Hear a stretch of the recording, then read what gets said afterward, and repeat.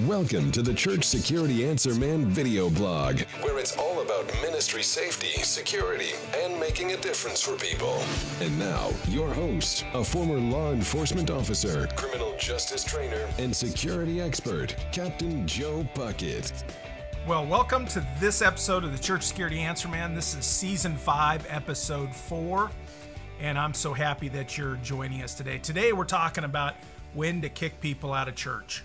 And I think it's an important topic. Don't get me wrong right away. I want to say that I am all about people staying in our church. And being ministered to and hearing the message and fellowshipping with your people. I'm all about that. But I do believe strongly there is a time where some people should not be in our churches or should not be in our services. So I want to talk about that today and give you my opinion. And it's my opinions that I'm giving you today.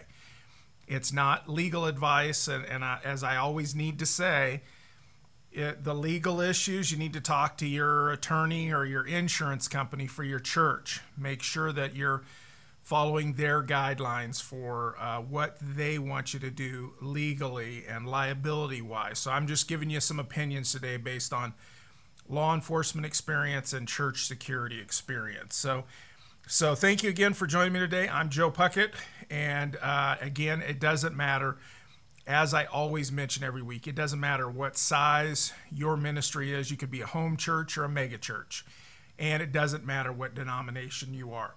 We're just talking about taking care of our people and our places. So our sponsor today is the Church Security University, their membership site.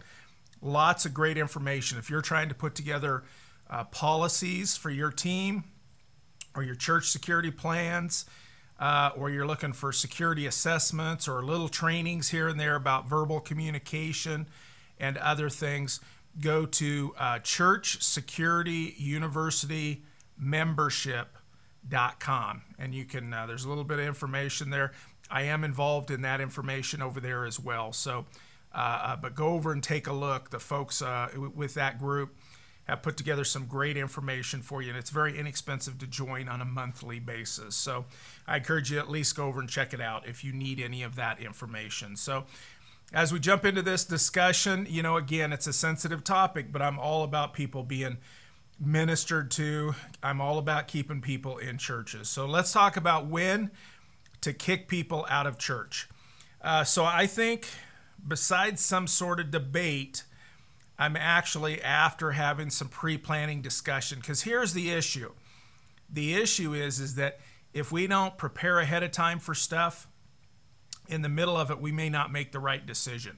So we want to prepare. Maybe we need to check with our leadership. Maybe you are church leadership or ministry leadership, and you need to sit down and think about what you want at what levels.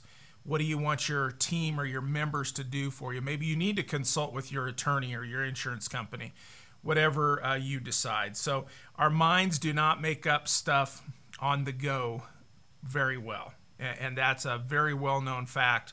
And so, and honestly, this is a tough topic because it goes against our grain.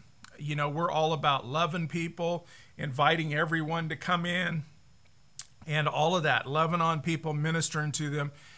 And now all of a sudden we have to make a decision that goes against the grain, goes against our normal beliefs. And also there's going to be people in your congregation that may not agree with this. And I've seen it. I've even seen some people that I'm very close to, get along with great, who when we were beginning to focus on somebody that had some mental health issues, they kind of got upset. And so even though I'm very well acquainted with them and we get along great, they still weren't real happy about the fact that we were starting to contain somebody and maybe we weren't going to let them come in and hear the message. So I want you to be considering what actions you would take at different levels. And I'm just challenging your mind here. I'm really not telling you what to do. I'm giving you some opinions, and then I want you to investigate it for yourself. I want you to make some decisions. But if we don't talk about it, it's going to be a problem when it comes time to make those decisions. So when are the typical times this might come up with most, and it's going to be with most common church events. You're going to have somebody show up and what we're trying to prevent is service interruptions, custody issues, and those things are going to happen. And oftentimes, this may be where it's related to. You may be great at greeting people at the front door and filtering people out that shouldn't be in your church. Maybe they're having a bad mental health day, or there's some anger issues, or maybe they just have a no contact or restraining order with somebody in the church and they shouldn't be there. You might be good at filtering that stuff out, but then they might actually get into church and then there's issues. And what's the most common issues that we have? What are the most common issues? We're talking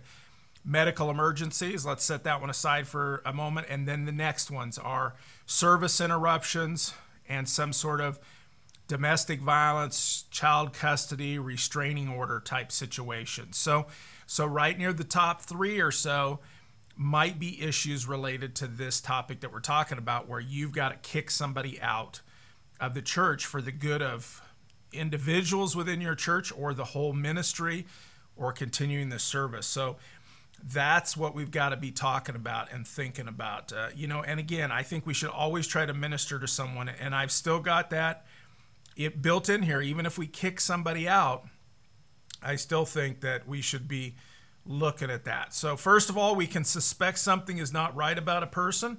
Maybe it's a mental health issue.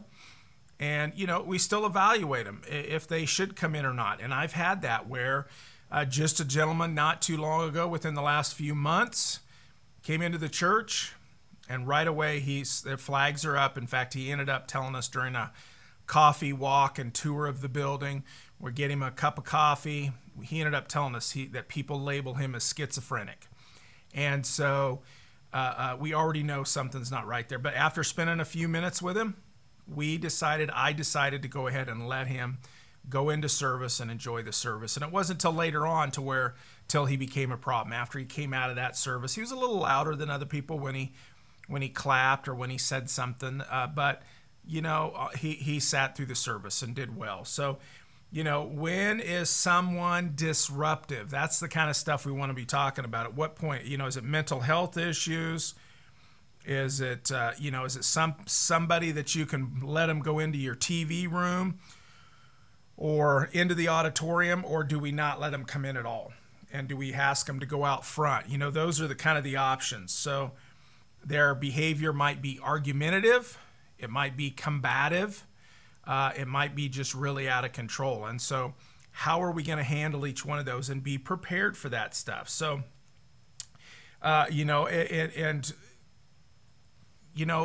it's up to our leadership really too to decide what we're going to do here, or maybe you are the leader. So what are we going to do in those situations? So that gentleman that I led into service, after talking to him, he apparently had a little bit of mental health issues. We still let him go in, but after the service, in between our 2 services, he ended up being very vocal, yelling, screaming, telling me he didn't like me. He didn't think I liked him.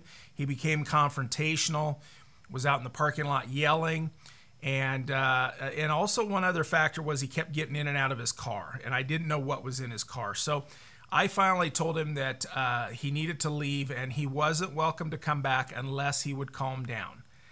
And so I didn't completely tell him he couldn't come back. I told him, when you're not going to be yelling and scaring our people and disrupting things, I would love to have you come back. And we eventually called the police not too long after that, because again, his behavior was a bit aggressive. And he calmed down, and the police showed up. We asked him to leave. He left, and we haven't seen him since. So at what degree, at what point are you going to tell people they have to go? And again, I'm all about letting them stay, or like this gentleman, hey, come back. When you can be calm and stuff, we would love to have you come back to our services. So, and spend some time with us. So here's my opinion, but again, run this by your leadership, or if your leadership, think about this kind of stuff.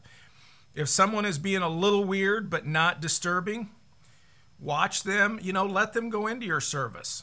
They're just being a little bit weird, or something's just not quite right about them. And then we're going to watch them. Hopefully you have somebody that can sit near them, watch them, those kind of things. If someone is loud and disturbing your group or service, I think they should be asked to leave. It's going to disrupt what's going on. Your sermon, your music is not going to be the same and meaningful to people, those kind of things, and it's disruptive. And I don't think the rest of your folks deserve to have their service interrupted. And that's what many of our disorderly statutes are based on, is it's okay for us to have activities and not be interrupted. And so I think that's important. Plus, some of our people are not on the same tolerance level as you and I. And some of these actions, even if it's just yelling or something, may scare some of our people. Some of those that are sensitive, some of those that are young, elderly, it may scare some of those folks. So we want to consider that. And third, if someone is being really loud and maybe even a bit scary or violent, maybe they're waving their hands around, shaking fists, pointing at you, that kind of thing, I think there is a place for us to also call the police. And maybe there's a point where we do say, you can't come back, and have a trespass order issued or whatever that looks like for your state or your region. So now don't forget, I'm all about allowing people to come into our service and being ministered to. I want to keep mentioning that because this is kind of a gruff topic, but one we have to face, I think, for the good of our ministry, for continuing our services and having them not interrupted. So, don't forget, we can also have somebody ministered to out on a bench out front. Send somebody out to minister to them. We're not letting them in, but we're going to send somebody out front to stand and talk with them and minister to them. There's that option. We can meet somewhere else to minister to them.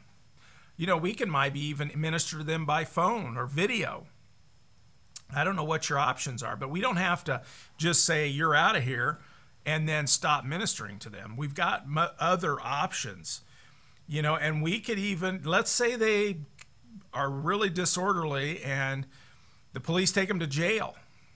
And that's probably going to be a real rare occasion. But I want to mention that you could even minister to them at jail. Maybe some of you have that chaplain's pass to get into the jail, and or after they get out of jail, we can minister to them. We could send them cards while they're in jail, messages, those kind of things. So there are many options that we don't have to, just because we need to remove somebody because they're disruptive or they're out of control, doesn't mean we have to stop ministering to them. We can send somebody to minister to those folks. And I want to make sure and mention, we don't want to forget our safety either. So if you're going out to the parking lot to talk to somebody, if you're following them out the door because you've asked them to leave, if you're going to be ministering to them out front or someone is, I think it's a good idea to have two people there. And don't forget, if it's the opposite gender from you, you want to have somebody of the same gender that's with you. So if it's a female that you kick out and you're a male, you want to find a female to go outside with you while you minister to them or while somebody else ministers to them.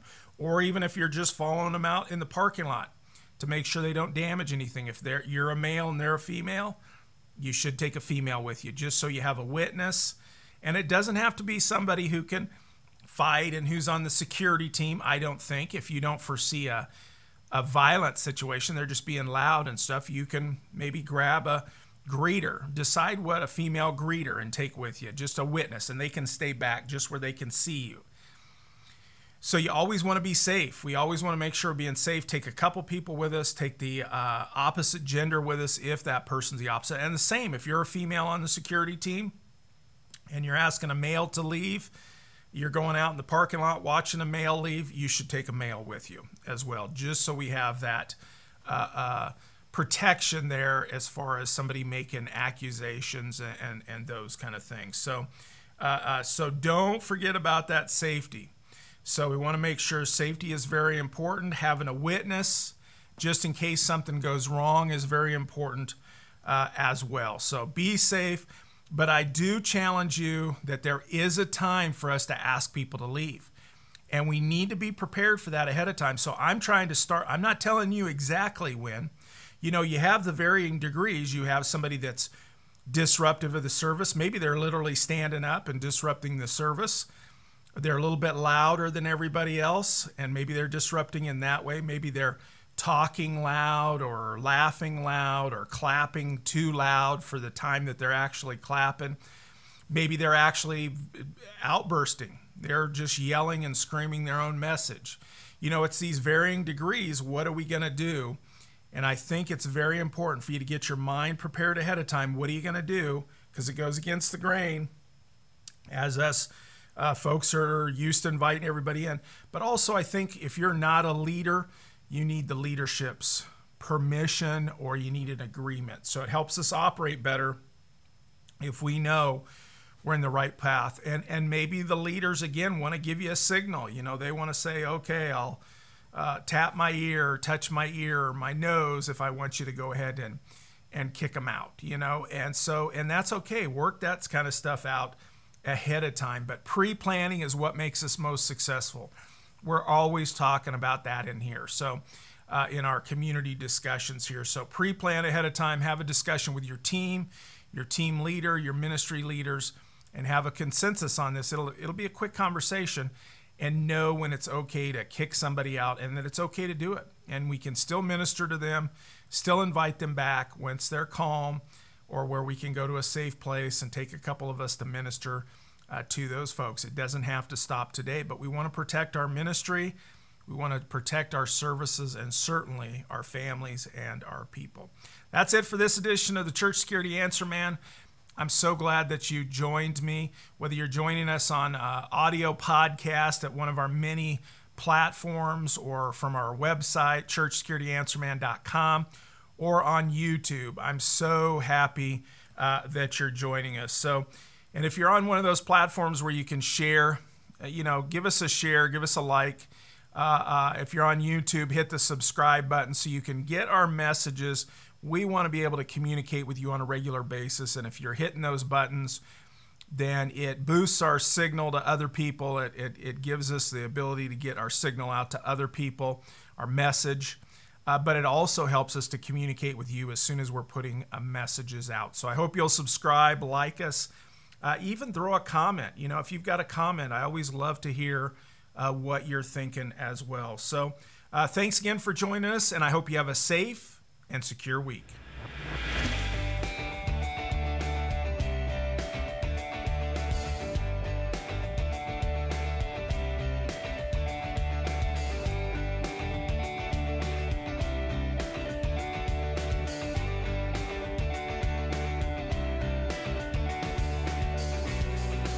Thanks for watching the Church Security Answer Man video blog. Get more by joining us anytime at churchsecurityanswerman.com.